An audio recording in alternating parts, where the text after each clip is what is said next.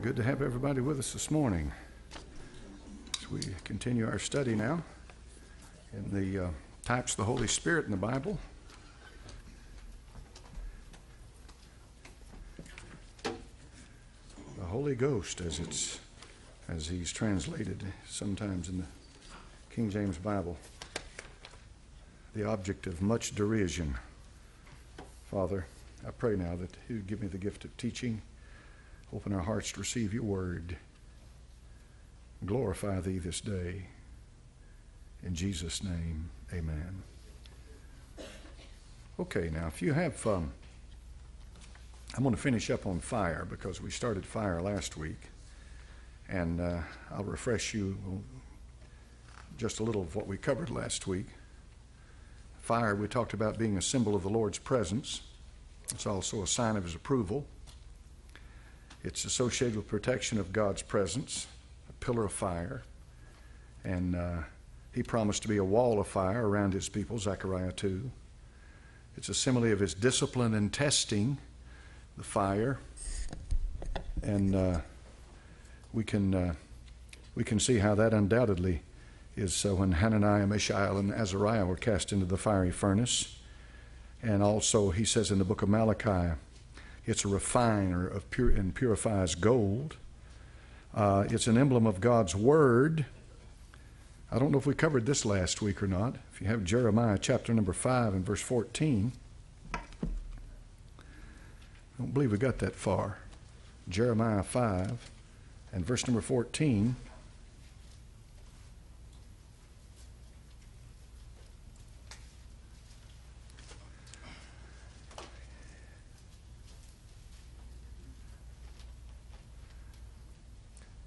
Wherefore thus saith the Lord God of hosts, because ye speak this word, behold, I will make my words in thy mouth fire, and this people wood, and it shall devour them. Now that's pretty simple to understand, isn't it? Yeah, the devouring fire. The Word of God is not always preached to get somebody saved. Sometimes it's preached simply to glorify God. And whether they believe or whether they don't, they can, as God said in the Old Testament, they can understand that as a prophet's been in their midst, or the preaching has been done. I certainly don't claim to be a prophet, but the Word of God, the Lord Jesus preached it, and all of them didn't believe. So the fire is consuming. In the book of Jeremiah chapter number 20 and verse number 9,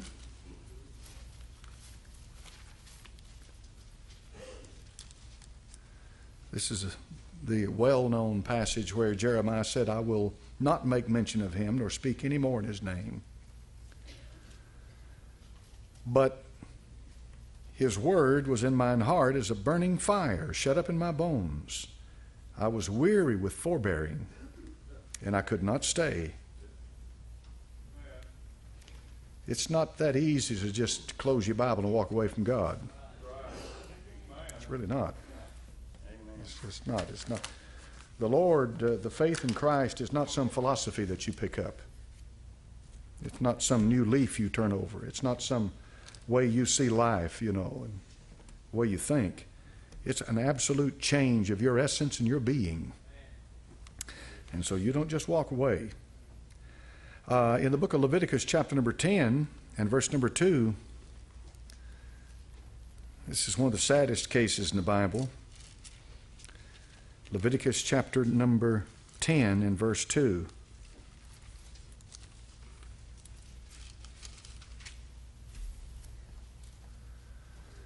If you look at verse 1, it says, Nadab and Abihu, the sons of Aaron, took either of them his censer, put fire therein, put incense thereon, and offered strange fire before the Lord, which he commanded them not.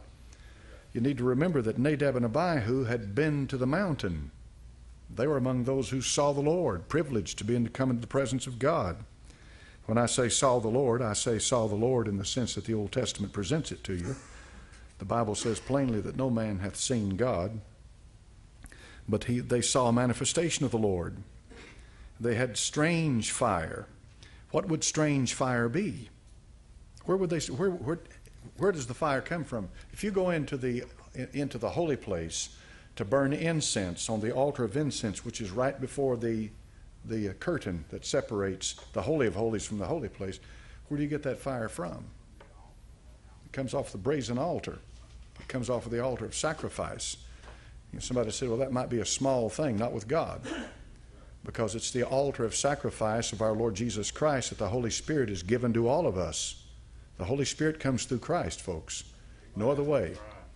Somebody claims to have the Holy Spirit and they don't honor the Lord Jesus Christ, they're a liar and a deceiver. I don't care who they are. They've got a spirit all right, but it's not the Holy Spirit. It must come through Christ. If they do not glorify the Lord Jesus, they know nothing of the Holy Spirit. So Nadab and Abihu went into to burn incense, and they took strange fire. So where did that fire come from? It doesn't make any difference, but it didn't come off of the altar. And so what happened? Well, look at verse 2. There went out fire from the Lord and devoured them, and they died before the Lord. That must have been a horrible thing, because these are the two sons of Aaron. Notice, the sons of Aaron. Who is Aaron? He's the high priest.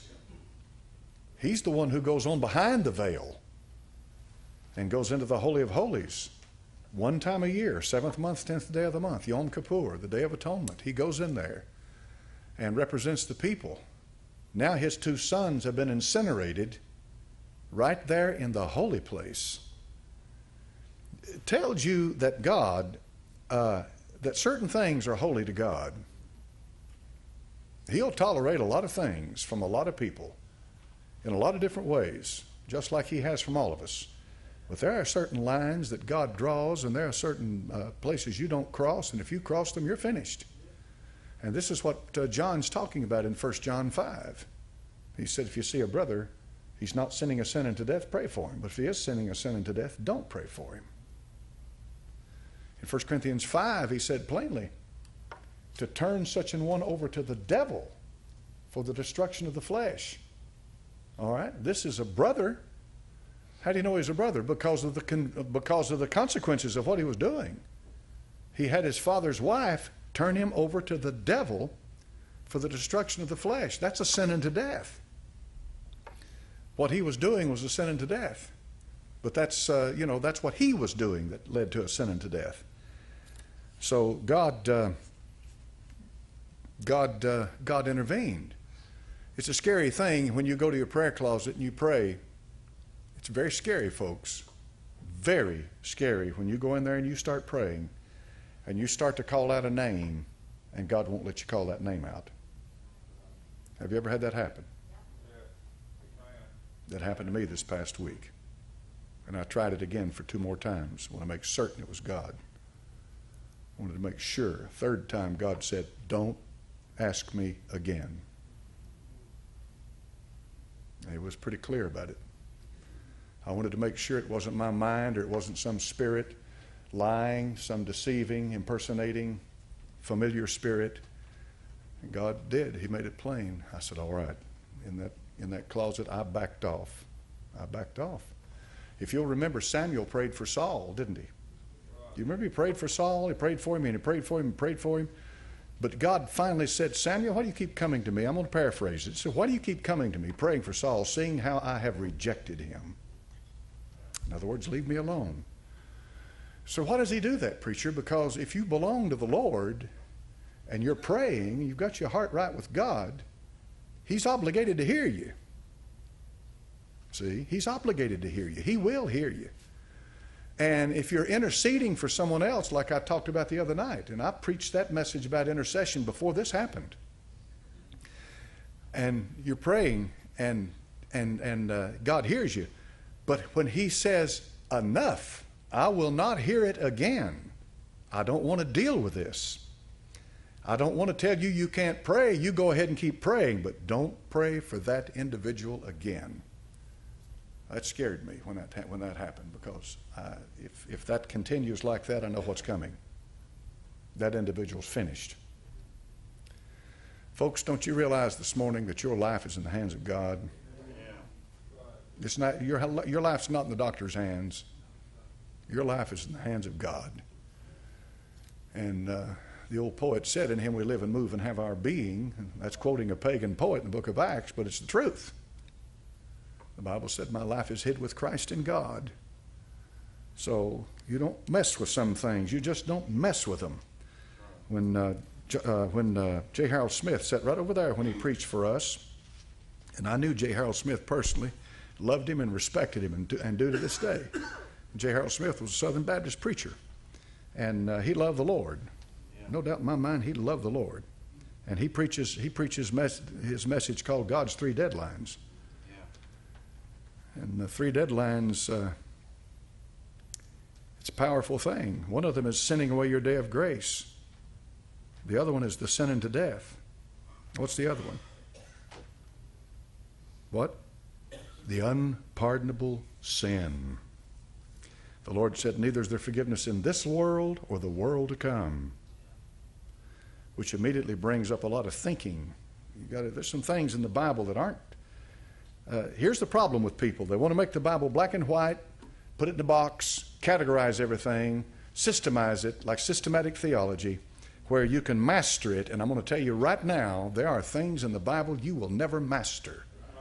God intends it to be that way. He's the sovereign, and he holds life and death in his hand. He makes the final judgment, and I'll leave it in his hand. If he says there's no forgiveness in this world or the world to come, let it stand just the way he says it. Leave it alone. Leave it alone. I'll just leave it alone. I won't try to explain it away to fit Baptist doctrine or Pentecostal doctrine. I'll leave it alone. So Nadab and Abihu died. Where'd they go? Of course, you always ask that question, don't you? I don't think it sent them to hell. No, I don't believe that. But they paid the ultimate price in this world for what they had done. They knew better. You see, when Uzzah put his hand up there, the Philistines could take that Ark of the Covenant and pick it up and set it on a cart. How'd they get away with that?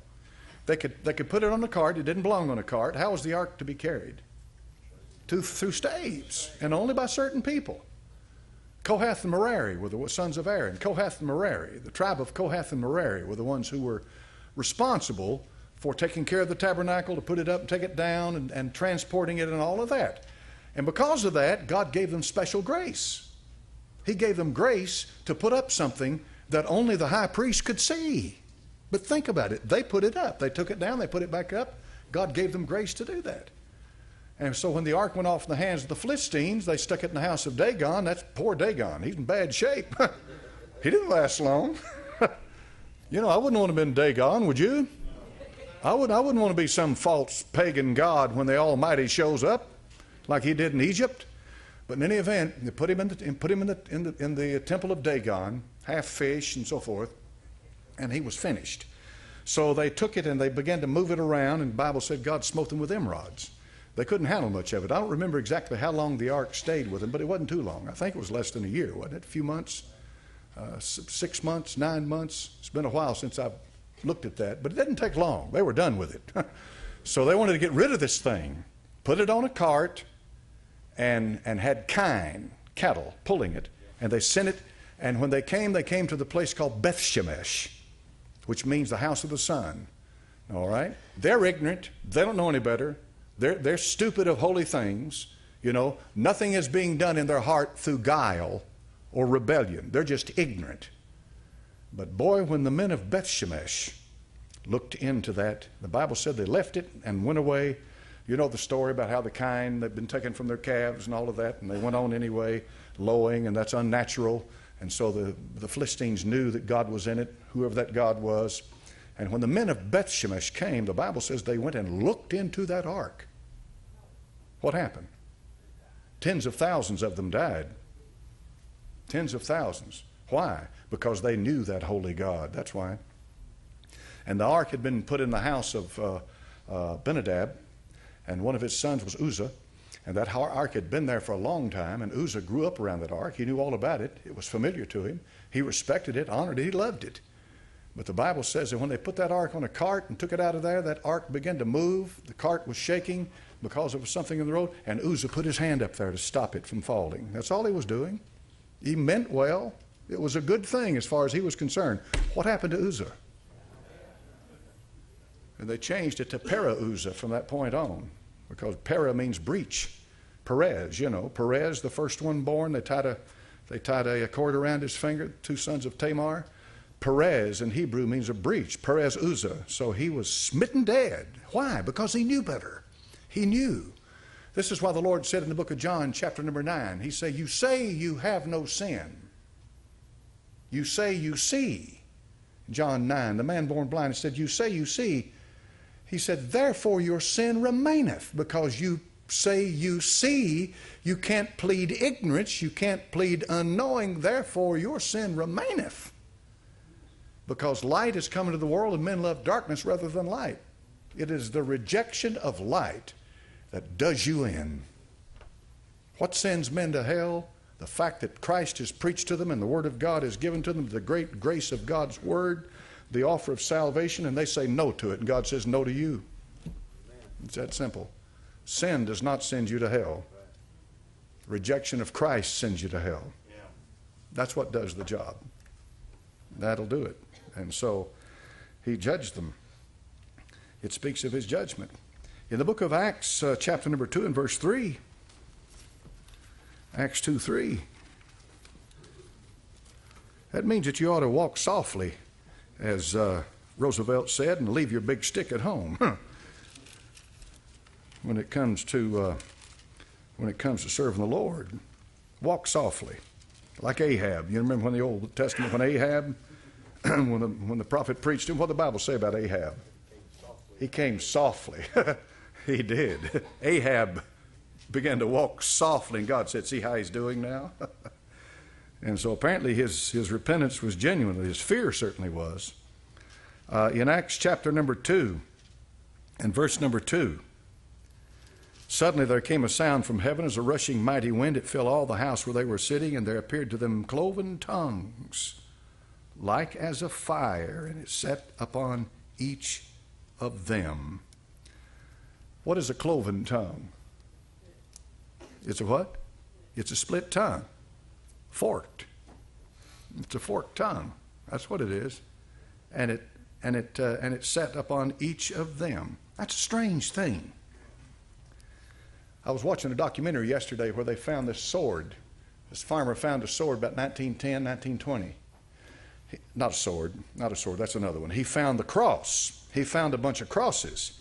And these crosses dated back to the 8th century after Christ. He found them here, folks, in America, long before Columbus ever sailed the ocean blue. The history that you've been taught in the public school system is just a bunch of junk. There is stuff all over North America that does not fit in the history, in the picture you get of history. In any event, he found this. But one of the things that he found on it was a picture of some kind of a lizard or something that had a forked tongue. Now, the old Indian saying was, he speaketh with forked tongue. What does that mean? He's lying. Everybody know what that means. Something happened. They did that, you know. The sign language. You see, the Indians could communicate with each other even though they didn't, they all had their own languages. The Iroquois was a big language up in the Northeast, but they could communicate with each other through sign language. They learned how to do that. And that forked tongue meant that he's a liar. That's what they said about a man. That's what they said about a white man's justice. Just a little side here on this thing. Every treaty the white man ever made with the Indian, he broke. The he is the white man, not the red man. Every one of them. They broke them. But in any event, the forked tongue is an indication of something that may not be necessarily genuine. Now, you remember in the Old Testament where it says that the water, God said water, he put water, they poured water in around an altar. How many remember that? What was that? Where was that? Somewhere in the Old Testament. Who was that? There's some prophet dealing with that. Carmel. I've been to the top of Carmel. They've got a statue up there to Elijah. It's quite a thing. And they got all the water, and the water, they'd had 7 years of, what was it? Was it 7 or 3.5? How many? 3.5?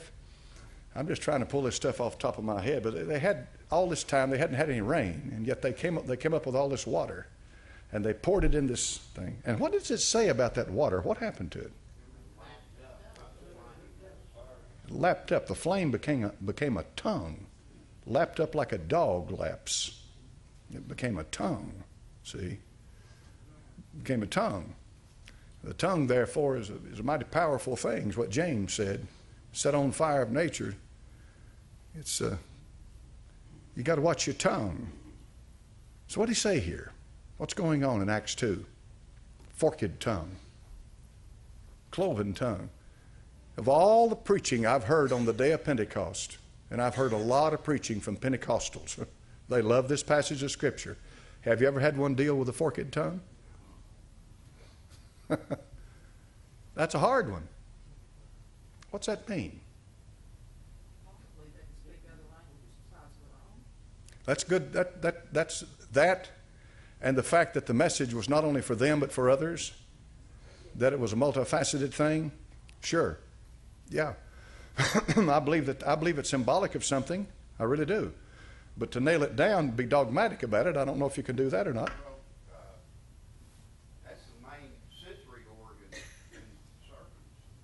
The tongue is, it sure does. It tests the temperature and taste. It certainly does.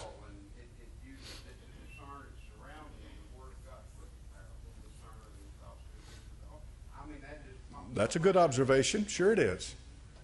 And all these things are possible. But this is a place right here in the Bible I just want you to see where it's hard to be dogmatic about exactly what it means.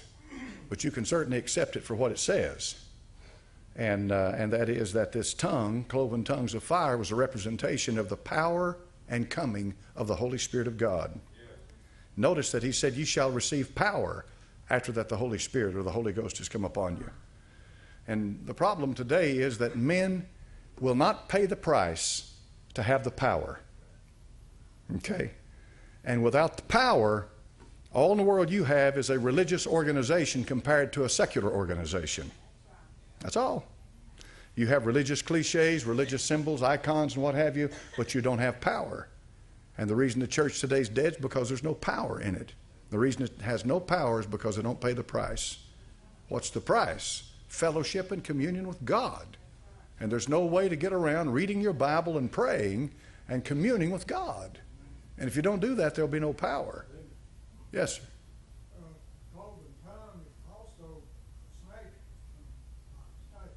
Yeah, that's what our brother was talking about, a serpent or a lizard.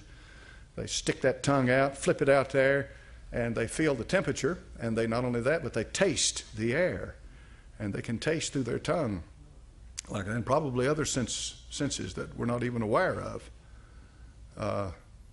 To me, it's a objectionable thing. I'm not too fond of snakes. I'm not a big snake lover. Never have been. The old farmers used to they loved to have black snakes out in the barn.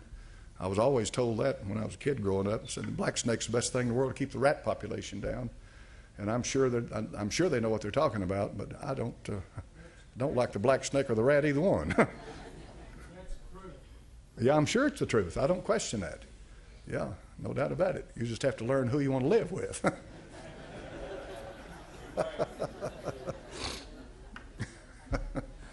All right. I know.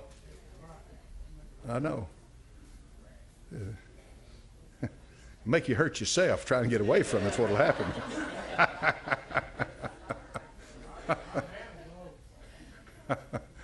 Yeah. If I ever handle one, it's by accident. Oh boy, I'm not a big snake lover. But I know they do a lot of, these guys that milk them, they get the poison out of them, use it for an antidote for a snake bite. That's a good thing, a very good thing. Okay, now so that's an emblem of the Holy Spirit coming in power, and it's wrapped in mystery. That's the only thing I can say to you. That cloven tongue, we can understand these analogies that we've given this morning, but bottom line is it's wrapped in mystery. There's mystery. And I suppose that's the way it ought to be when the Holy Spirit. In Isaiah chapter number 6 and verse 7, Isaiah 6:7. My granddaughter the other day was driving home when we had that monsoon come. You remember all the hard rain we had? Well, she came in the house and she was very upset. Victoria, very upset. And she told us what she had just seen. And she photographed it. A huge snake. And when I looked at that photograph, I thought, this thing may be a constrictor. You know, you've got an anaconda, boa constrictor, and a, what's that thing called, Burmese python or pythons? These are the constrictors, and they get big. They get very big. This thing looked like it was at least 6 feet long, or it could have been longer than that. It's hard to scale things sometime. You have to have something to compare it with. But it was big. This was a big snake, and it was out there on the pavement in the subdivision where we live. Imagine how we slept that night. Really. Big snake. And we've got woods right behind the house. And these bears, you know, just a few weeks ago, they've been catching bears everywhere. I'm waiting for one to come right out of the woods, me sitting on the swing. Yes, sir. We found a 6-foot snake in our yard, and I just took it in the back. Put it back there where Was it a black snake? it's a rat snake. A rat snake? Yeah, they get pretty big. They do a good work. Yeah. I mean, you don't want to be overrun with the rats, that's for certain. But this was a big snake. She's got that photograph on her phone. And this thing was big. And you don't know how big is big, but anyway, they were big. Now, down in Florida, they've got a problem with Burmese pythons. You all know about that. And the apex predators in Florida is the alligator. And now this Burmese python and the alligator are locking horns. And they're fighting over territory. And the thing is that the alligator, if he can ever get a hold of that python, the python's finished.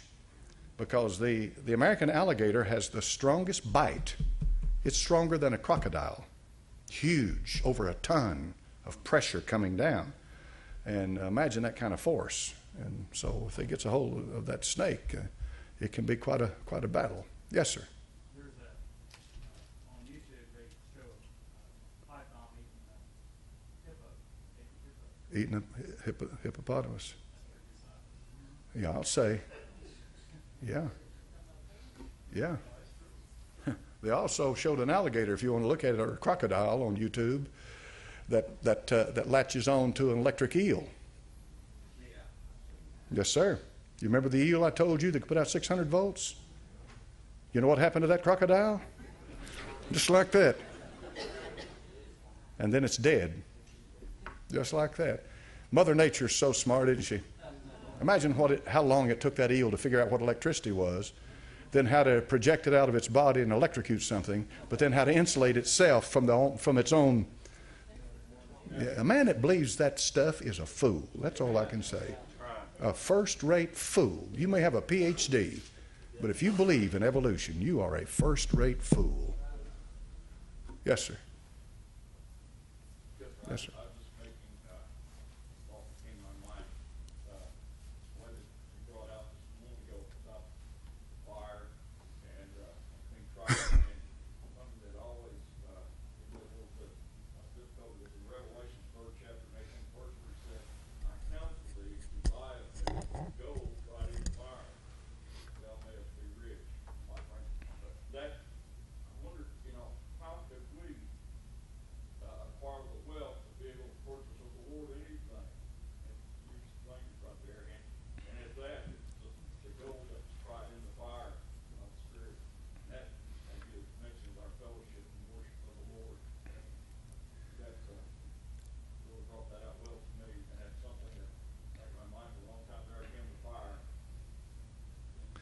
Well, here's the thing. In the Old Testament, he talks about the sparks that fly up from a fire.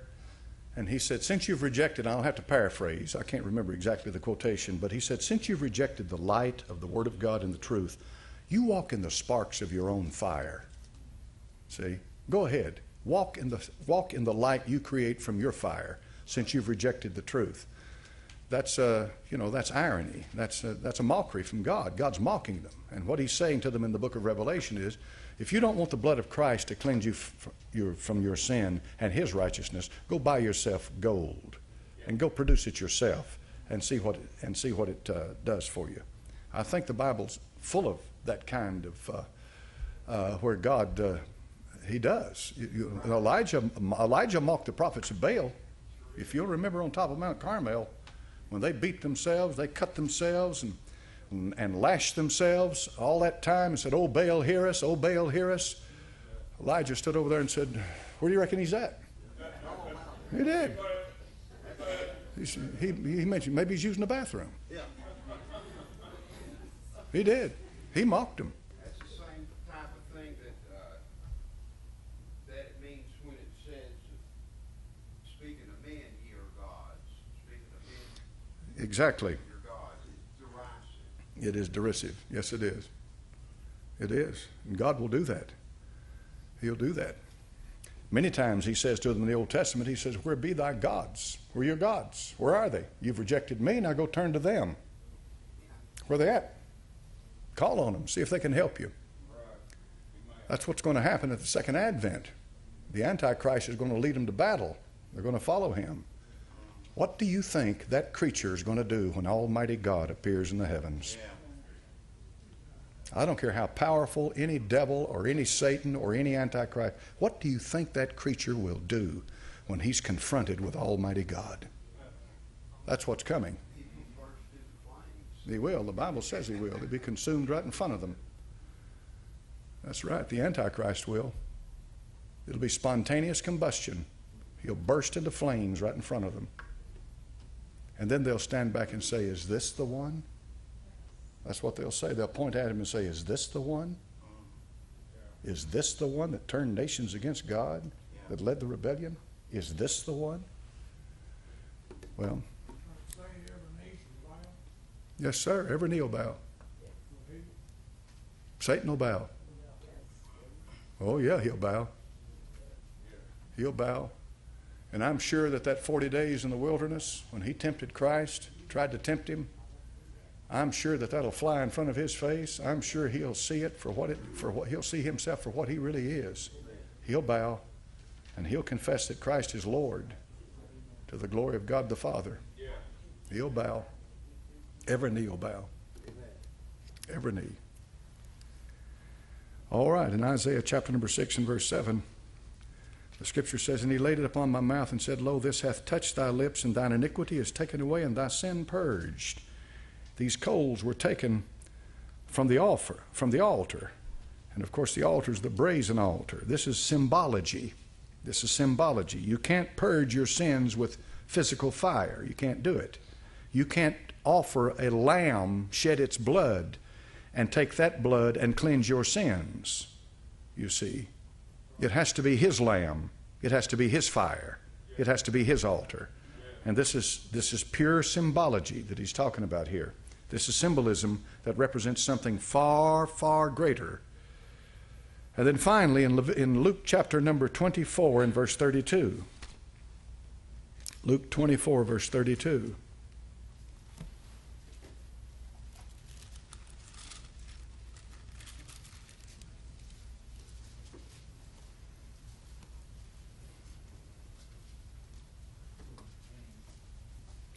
They said one to another, "Did not our heart burn within us while he talked with us by the way and while he opened to us the scriptures?" That's kind of strange, too, the way it says that. Did not our heart, or should it be our hearts? You see what happened?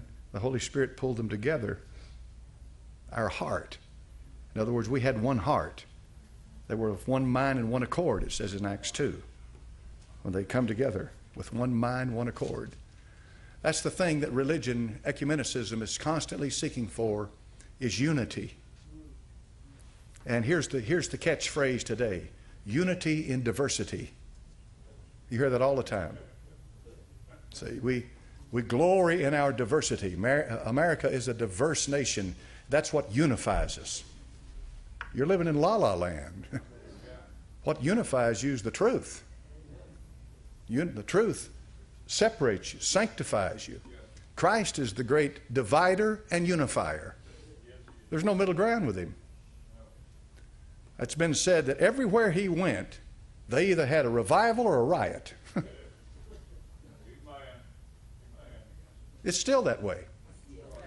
If the Christ of the Bible is preached, men will get right with God or they'll riot. It's Him. It's all about Him. And He said, if I be lifted up from the earth, I'll draw them into me. If you want one heart, have one Christ. If you want one Spirit, the Holy Spirit, then you've got to exalt the one Lord. You get all these people coming together and say, well, I'm a Buddhist, I'm a Confucius, I'm a Mohammedan, I'm a Christian, I'm this and that. And our strength is our diversity. No, there's no strength in that. That's coming from a brainwashed mind. That's coming from somebody who doesn't understand, who's been completely reprogrammed, a complete paradigm shift in the way they see things and understand things. And the Bible says they'll call good evil and evil good. It's all relativism. Yes, ma'am. He certainly did. He brought them all in. So there really is nothing new under the sun. Not really, no.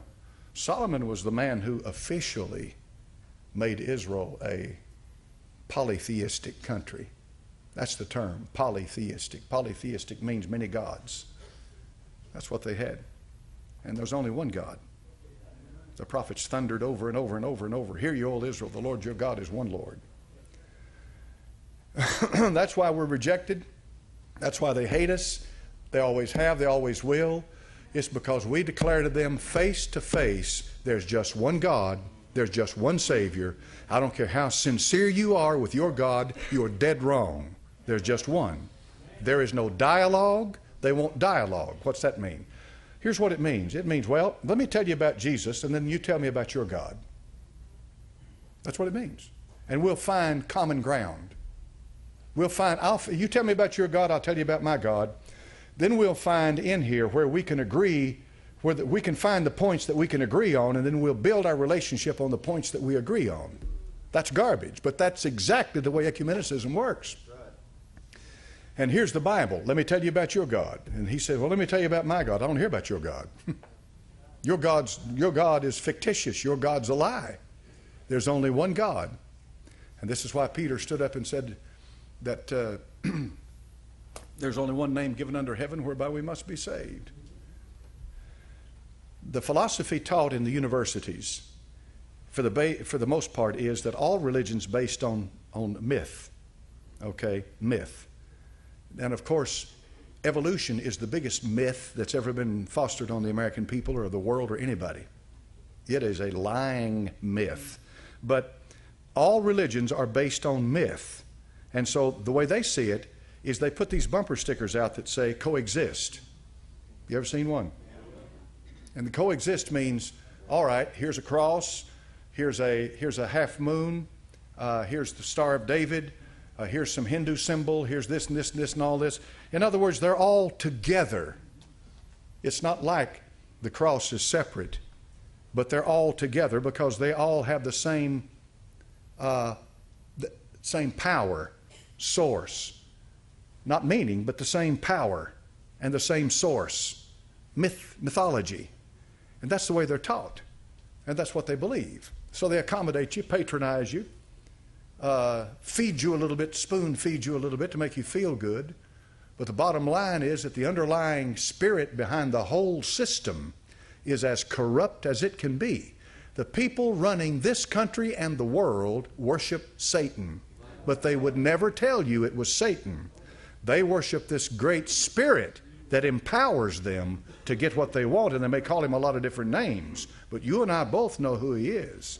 He's Satan. How do you know that? He's the God of this world, and he worketh in the children of disobedience. He's the God of the world. So what does the Christian do? The Christian tolerates, on a secular level, these pagan gods, the influx of Mohammedanism and all that into the country. He tolerates it to be a good citizen. But when it comes to his faith, what he believes, he doesn't give any more respect to what a Buddhist says or to what a Mohammedan says or to what a Hindu says than he would give to a rabid mad dog, because the source of faith and the source of truth is that Holy Bible right there. You can take liberalism and you can take their interpretation of history and they have their interpretation of history, then you can lay the Holy Bible down next to it, and you'll be amazed at how all of the lies and all the deceit and all the mythology they're talking about, there is a common thread running from the Revelation in the book of Genesis up until this present time that clarifies all of the stuff out there that they're trying to make into a big deal. It clarifies it. God revealed himself, folks. He revealed himself to one race of people, that's the Jew. He told them to write a Bible. They wrote a Bible. That revelation of God is to the Jew, through the Jew, to the church, through the Lord Jesus Christ, to the world today by the power of the Holy Spirit of God. Anything that deviates from that and is outside of that is a lie and deception. I don't go to the history professor at UT to find out the truth. If the history professor at UT agrees with what the Bible says, good for him. But the Bible is the source of truth. If the history professor at UT tells me that the Old Testament history of the Jewish people is a fabrication to make them look good and to build some kind of to build an identity, then I look at him and I'm say, sorry, sir, what's your authority for that? What's your authority? He has no authority. He has no authority. He has no authority whatsoever. It's the Bible. The Bible is the source of truth and the absolute source of truth. That's why we say the Bible's the judge of all things. It not only judges individuals, it judges movements, it judges philosophies, it judges all of it. Yes, sir. You had mentioned coexistence, with different religions, how they want us to do today. Take the fox and place the hen out and tell both of them to coexist and see who. That's about how they want the different religions to be, in a sense. Well, let me tell you how it'll work. You take the United States of America, all right, it's running now probably 1.5 million, 2 million men, army, but it can produce a much bigger army than that. You take Red China, it can easily field an army of 100 million. It can't necessarily move all of them. You take Russia, you take the major powers of the world, all right. On the surface, they look like they have their, they communicate and they have their embassies and they talk and they do this and they do that. But the bottom line is the only thing that keeps it stable is the fact that one knows it has enough power, if it has to annihilate the other one, and the other one knows it. The only way that these nations can coexist with each other is where there is a balance. It's called détente. It's a balance of power. They know that. They know that. And that's the only way it's going to work.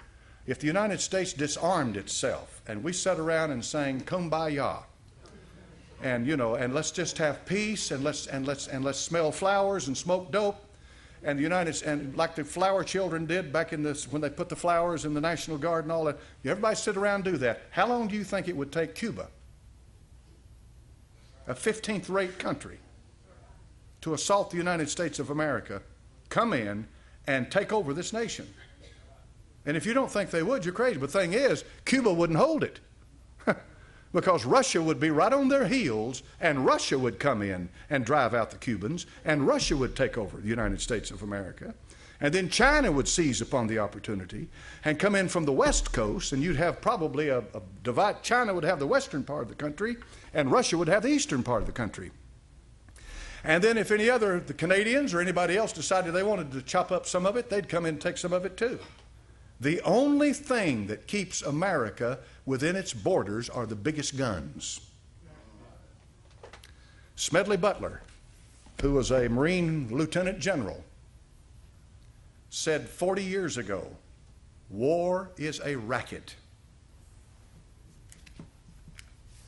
Do you realize how much money people make off of wars? They make a pile of money off of wars. Would you trust them? If you disbanded the Navy, the Army, the Marine Corps, the Air Force, if you disbanded all of the armed services of the United States of America, do you really believe that the other nations of the world would just sit back and sign peace treaties with us and that'd be it? Or would they come in and occupy? They'd take over in a heartbeat. But the thing is that they wouldn't keep it long. Whoever had the biggest guns would be the ones who finally got it. That's the way it works. That's the way it's always worked. That's the only way it can work. Because men are fallen creatures, they're sinners, and they have their own greed, and they go after it, and they go after the resources, and they'll take them. When Saddam Hussein sent his troops down into Kuwait, few years ago, he overran Kuwait. Why? Because he wanted their oil. But he goes back to some kind of a thing 100 years before which said Kuwait was once part of greater Iraq, something of that nature, to justify what he did. So what happened? President George Herbert Walker Bush says it won't stand because you've affected the balance of power. We won't let it stand. So the Operation Desert Storm started, and they changed it. But he did it, and if he'd gotten away with it, he'd done more of it. That's what it's about. Who's got the biggest guns? Brother Lee, will you dismiss us?